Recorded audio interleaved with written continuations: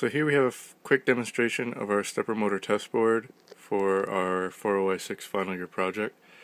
It's a fairly straightforward board. It just adapts the STM32 Discovery board to a stepper motor driver, an Allegro A4988, through this intermediate board. The design of the intermediate board is up here. It's fairly straightforward. There's a few caps on it and an option for resistors.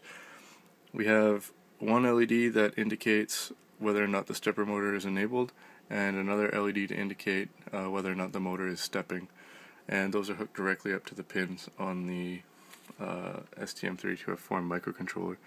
If we take an oscilloscope and probe the step pin, you can see that we're currently applying a square waveform to the stepper motor, and every rising edge of this waveform tells the motor to move forward one step. So if we go ahead and turn the power on to our circuit, you can see that the motor is enabled and then it starts turning, which is exactly what we expected. So you can see right now I'm trying to stop it from turning and I can't, but when it's disabled it's fairly easy to turn. So obviously our motor driver is working correctly. Right now we're driving it at about 1 amp, so 500 milliamps per coil, and we're also running at about 10 volts.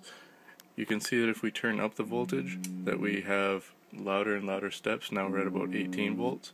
This is because the stepping motion is faster and more abrupt.